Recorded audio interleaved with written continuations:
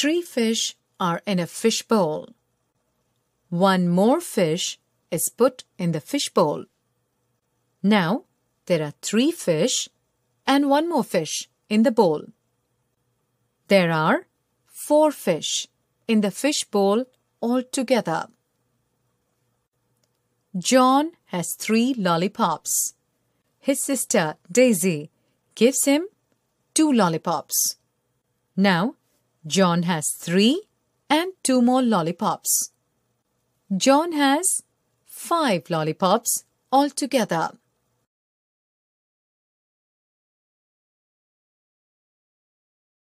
Hari's mother made 6 jalebis. Hari took and ate 1 jalebi. 1 less than 6 is 5.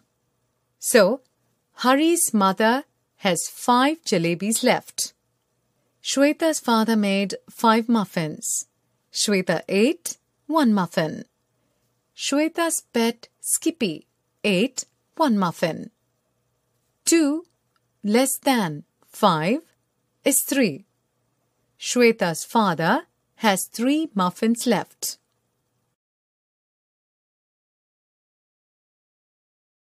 Subtraction means to take away. Let us take 5 balls.